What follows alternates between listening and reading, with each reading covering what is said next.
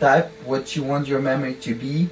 In some you have the dividers. Some doesn't update in real time and doesn't show your system memory speed in real time. If it's not gonna show your memory speed in real time, then you need to divide your CPU clock, divide by 1:4 ratio, as you can see, or 1:32 ratio. You need to find out first what is the ratio your memory set in, and then you need to right now it sets it was setting at 1:4, but basically it was setting at 1 divided by 3.2. So, and you need to know that. You need to divide it, but it's on the old motherboards. You need to find out how to get the clock and memory speed ratios.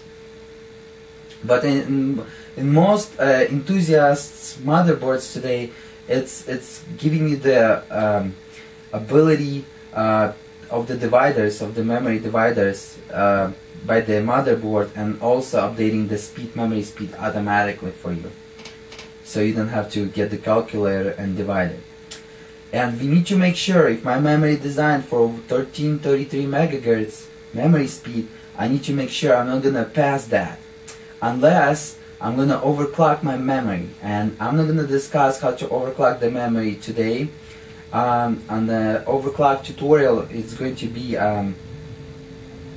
DDR3 memory overclocking 102. So it's going to be by Alexander Moroz, by morozacademy.com. Also, let me just tell you, this tutorial is going to be available at 2 YouTube channels by me. One is youtube.com/morozacademy, and another one is youtube.com/krasav4ik82. And also I'm gonna do one of my ideas. I'm gonna do the website where I'm gonna teach you people with the tutorials. It's going to be morozacademy.com, and that academy website, morozacademy.com, is again that website going to have this video probably as well. So alright, so what we get here, so you need to have those things. You need to have adjust the ratio or multipliers, but it's not necessary, as again you need to have the manual control over the front side bus, clock FSB. You need to have the manual control over the memory frequency or the divider, and then you need to have the control over the voltages. In this case I have it in this category, and your motherboard is going to call that category call differently, and it's probably going to be even located in somewhere else. But you need to get the control over the voltages, and 2 voltages is necessary. Voltage on the CPU, sometimes it's called the V core, and the voltage on the North bridge, and sometimes it's called the NB voltage or North bridge voltage. Those 2 settings is very important. I'm going to discuss the basic overclocking in this 102 tutorial, and then I'm going to discuss what is GTL and stuff like this in the Socket 7075 overclocking 202 video tutorial.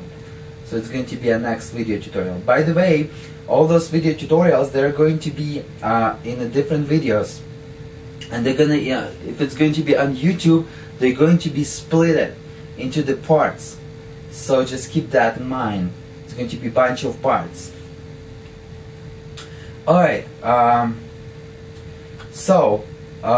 first thing when you're overclocking your computer, I suggest you go to the voltage settings, where you can adjust manual voltage, and set your CPU voltage setting, or V core on some motherboards, to 1.5.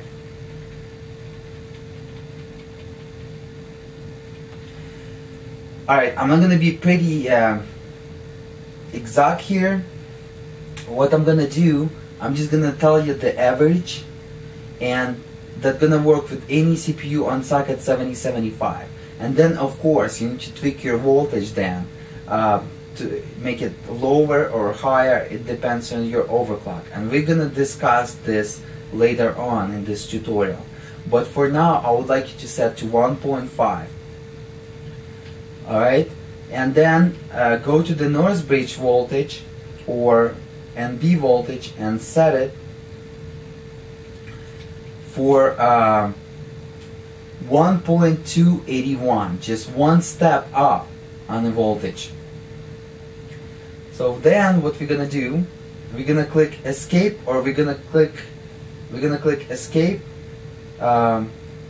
escape and save and exit setup, or like this, or you can click the F10.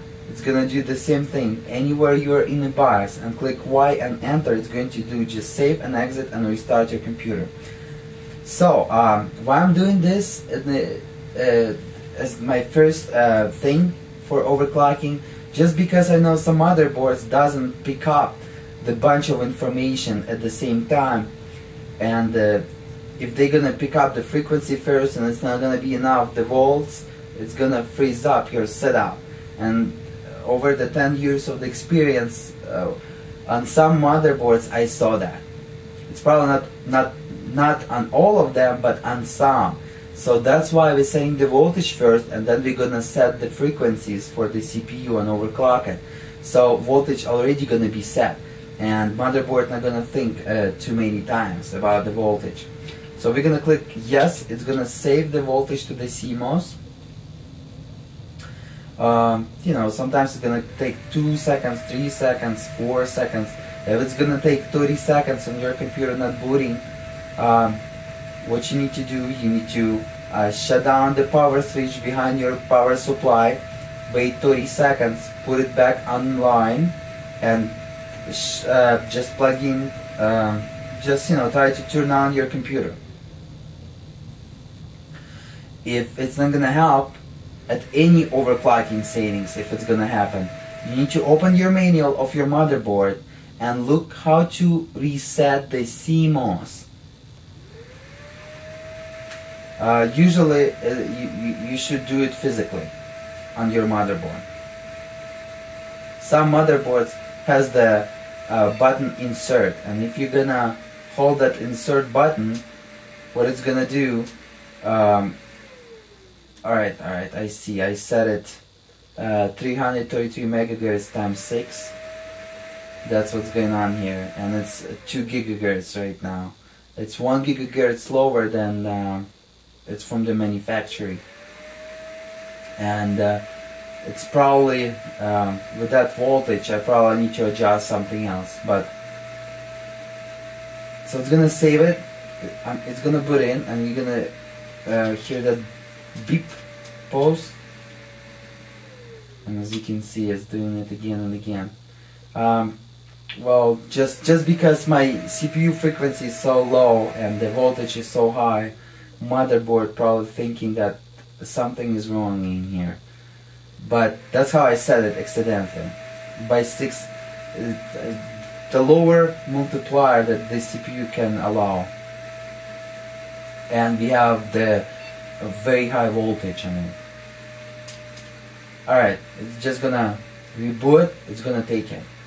Alright, so this motherboard takes few reboots, and I have my overclocking enable. I need to recovery enable. I need to click on disable, so it's not gonna take 2 or 3 times. It's gonna take it at once, because when it's enabled, it's just checking a lot of things. Well, anyways, if we're gonna go to all voltage, we can see our CPU voltage stating 1.5.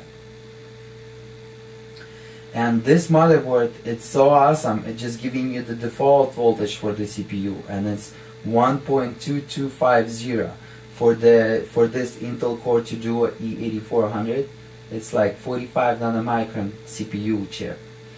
And some motherboards not giving you the default voltage, and what you need to do, you need to open your box, and on the box it's supposed to say the voltage. On the Intel CPUs, on the box the voltage is saying between minimum